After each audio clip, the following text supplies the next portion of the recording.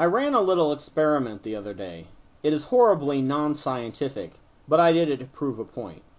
I went to Babelfish and typed in the following phrase. Yes, I realize Babelfish is horrible at translating, but I'm doing it to prove a point once again. Then I translated the phrase into Greek, since much of the Bible was written in Greek. Then, since I didn't have any other translation option, I then converted that sentence into French. Then I converted it to Italian, since it is the child of Latin, and the King James Version of the Bible was translated from Latin. Then I translated it back into English. Now compare the two. You can sort of get the meaning that the original translation had, but at the same time the precision and intensity of what you were originally trying to say is completely lost. This is because words themselves have differing and multiple meanings depending on the area, people, or point in time. Therefore, a direct translation is pretty much useless when it comes to language. This is why I have to laugh at King James only Christians. Their book is translated from Old Hebrew, much of which was originally written at the beginning of that language's literacy, causing ridiculous ambiguity, such as the fact that ancient Hebrew doesn't have vowels, Greek and Aramaic, then translated into Latin, and then into Middle English. Forget what you may miss from the movement of Middle to Modern English. The translation jumps across two languages has been proven to have very harsh effects on the meaning from the original text. King James Version is one of the most inaccurate versions of the Bible, very pretty to read, but sorely lacking in context and clarity. The most accurate is probably the American Standard Version, the World English Bible, or the Revised Standard Edition. These also have their own translation problems. King James Version only people claim these other versions are frauds made by the Catholic Church to suppress the truth of the real Bible. If you cross enough languages and enough time, the original meaning could be completely lost or be interpreted to mean something else entirely different. Many times, just to catch a meaning in a text or movie, you have to actually live in the area to get the meaning. I knew a girl from the UK who loved American movies and visited the US. Upon arriving here, she was ridiculously disappointed. All of our movies show America as being glamorous and almost futuristic with amazing architecture. Upon her arrival, she was shocked to find out just how cookie-cutter all of our architecture is. In the U.S., we don't preserve our old buildings, unfortunately. We knock them down so we could build a mall that looks just like another mall. Our movies fill that gap for us in some ways, so we can enjoy good architecture without actually having much. This gives a false impression to people abroad, and we don't even think about it here. One of my bosses is Mexican and uses the phrase, "best regards," at the end of all her emails. This isn't exactly inaccurate, but it appears stuffy, as the word is usually used when either you are sending a business letter to someone you will never meet, or as something you say to someone who's going away and you'll probably never see or hear from them again. There is an implied meaning that will not be picked up unless you live in the thick of it. Crossing cultures and languages will awaken just how fluid and unprecise a language is without actually living in the culture. It is when I went to the Middle East and Europe that I began to question my faith in the absolute truth of the Bible. I began reading the Bible in the Middle East, the area where the Bible was written, and all of the nice happiness and hopefulness it always gave me was drained out, and the Bible became a rather dark and cynical book, one written not by people of luxury, but by a people who had survival on their minds. Even if it was absolute truth, there's no real way I could get the exact meaning of what was being said unless I traveled back in time. Even if you can comprehend language differences, you now have to think fourth-dimensionally about it.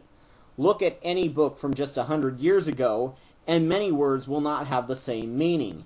Queer, fag, and gay in those days meant completely different things.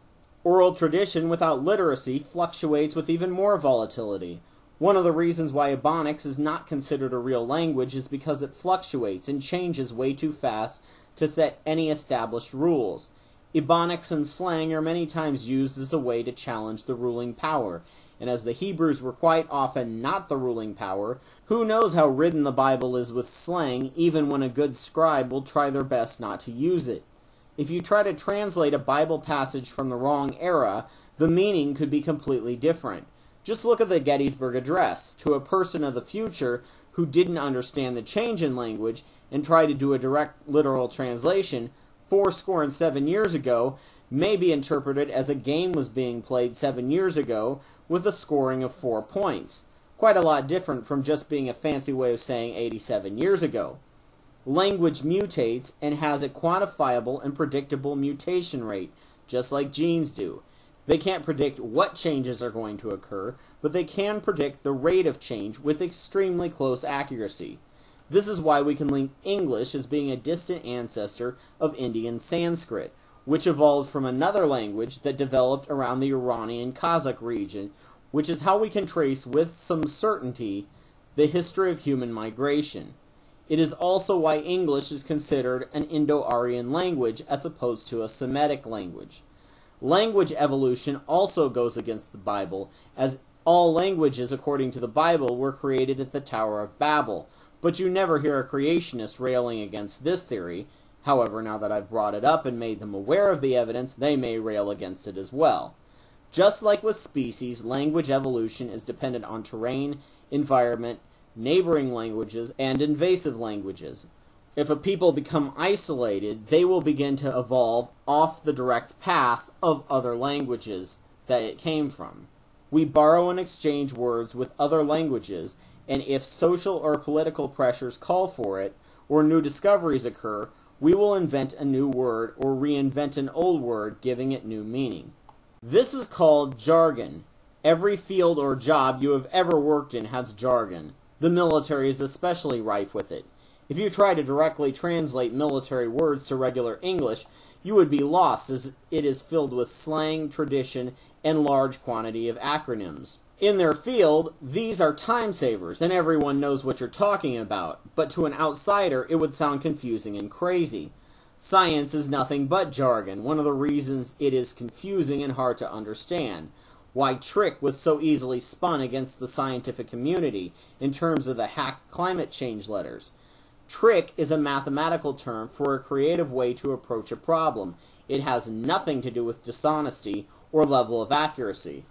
Theory is another one of these words that confuse the public, and because of it, I've had to make 2 videos on the subject and still get that evolution is just a theory.